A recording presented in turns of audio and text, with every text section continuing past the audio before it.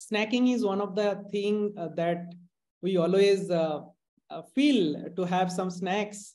Okay, so today I would like to share about some facts about snacking and how it is actually impacting our health.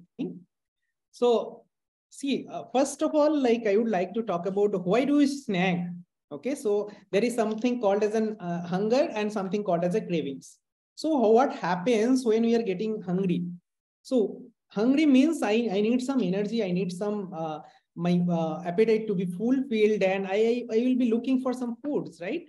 So, if I feel hungry, basically with food, I can manage my hunger, and it need not to be any specific food. Maybe whatever I will eat, it's a normal Indian meal also, I'll be feeling full. But there is something called as a cravings. So what does cravings mean?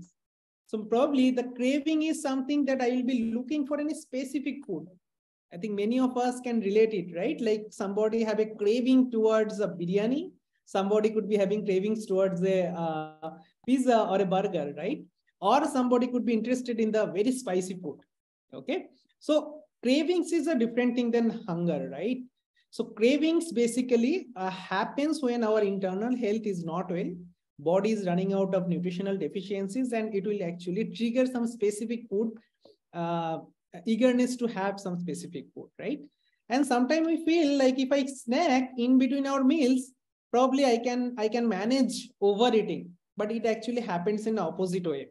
If we do snacking in between our meals, sometimes it increases our appetite, and obviously we will be encouraging overeating, which is not again recommended for the body, right? So that is the very basic thing. And I would like to say other reasons of snacking. Okay, so sometimes the people in India know many people are there who are not actually aware how is their health condition. Probably the people who are in the higher weight side, sometimes they will do a blood test and all, but sometimes people are having a normal BMI range, they do not know, they might be actually going through the diabetic health or something. So sometimes blood sugar level can go high. And something called as stress eating. Whenever office work or any kind of stress we go through, right, we start eating something. Okay, and that is what sometimes we feel also depressed. If I have some food and I feel okay, now I am fulfilled, I get some instant energy from food, right? Anxiety could be another reason. Sometimes we are just having food without any specific reason. We are just getting bored, any food is in front of us and we'll have it. Habitual snacking sometimes leads, okay, after meal I have to have some snack, or maybe in the afternoon I need some snacking. We make some habits and we keep doing it, right? And sometimes when we will get an opportunity to get together, definitely we'll arrange a lot of snacks and ending with an unhealthy eating itself. So these are the some very relatable symptoms for the snacking that we all face. This is a trap actually. So what happens when we actually eat anything? Okay, so basically there are some hormones in our body. We call it classified as a fat making hormone and fat burning hormones. So insulin is one of the major hormone, which is a fat burning hormone. Now what happens whenever we eat something, we basically triggers the insulin. Okay, so if I let's say in a day I am eating for the 3 times, and in between also I am eating maybe 2 or 3 times of snacking, basically I am encouraging insulin to spike. And if insulin spikes happen, basically I am encouraging to a fat burning hormone to be enabled. Obviously I will be ending up with to gain some more weight, right? And what happens, like for a prolonged durations of time, if I keep doing it, our body creates an unbalance between insulin and the glucose level. So there is a diagram where I try to show, see, insulin is a hormone secreted by your pancreas, okay? And what happens when we eat something, I'm expecting the energy to be supposed to be come from the glucose, right? But what happens, insulin helps this glucose to reach in our receptors or the blood cells, okay? But if I keep on increasing this in glucose level, obviously insulin will not be able to send this food or energy to the all the cells. And what happens? Again, our body will be demanding more insulin, and pancreas will start secreting more insulin. So body will be high on insulin at that time. And if we keep doing it for 10 to 12, 15 years, body will face a situation called as insulin resistance. If insulin resistance is also continuing for some more years, probably we'll be ending up with type 2 diabetes and many other things. Okay. So that's the sign actually. Now, as I mentioned, one of the sign is, let's say type 2 diabetes for the insulin resistance, but it can cause a lot of things. So gluconeogenesis is something basically when I am eating non-carbohydrate food, but still it will be converted to fat. So food is supposed to convert it to energy, but food will be converted to here fat. That encourages. Also our cognitive function, depression, anxiety, all those things, all the hormonal balance will be disturbed when insulin resistance will be running through in our body. Okay, there are a lot of things. I could be lead with the high blood pressure or the PCOS in the female health, a very prominent thing. And another important factor is the fatty liver.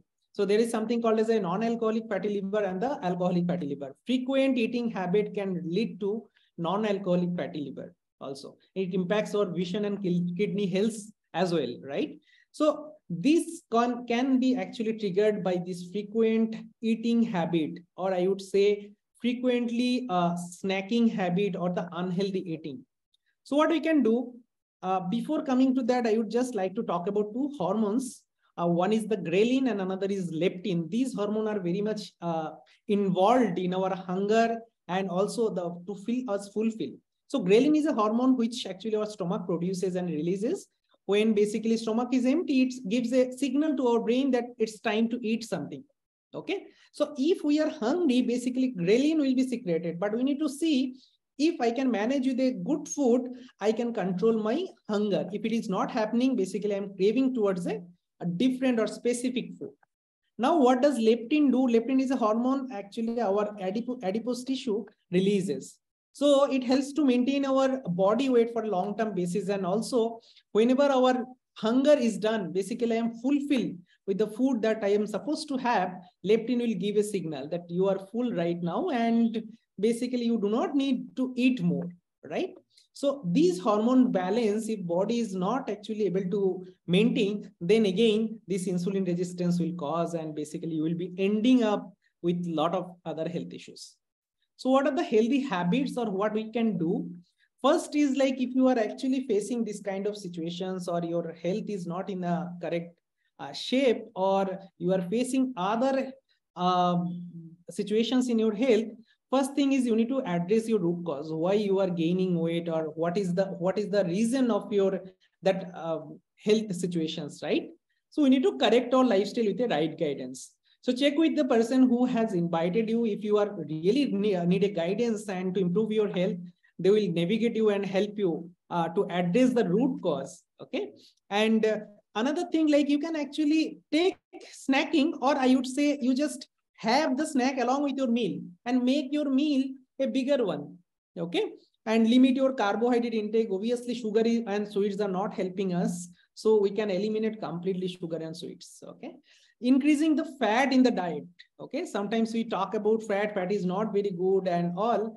But believe me, fat was there in the crime scene where crime was done by the sugar and the refined carbohydrate. Okay. Along with that, sometimes we are actually running out with the nutritional deficiencies in the body. And as these are the micronutrients, our body will not be, or we will not be able to understand sometimes until and unless we end up with any health situations, right? So make sure that you are having nutritious food and these vitamins levels are on the correct level, right, in your body. And obviously the food and fruits and vegetables, right, which are rich in fiber, add it on a regular basis. And salad is one of the things that will help you to keep your appetite full also. Include that in your meal, and definitely moderate workout will help you. Okay. So maybe 3 to 4 or 5 days in a week, 15-20 minutes. If we can do workout along with eating right, definitely you can actually stop this unhealthy snacking habit, and also it will not lead to the insulin resistance thing. Thank you. That's all we had today. Thank you for joining. And I hope we could add some value today. See you in next week.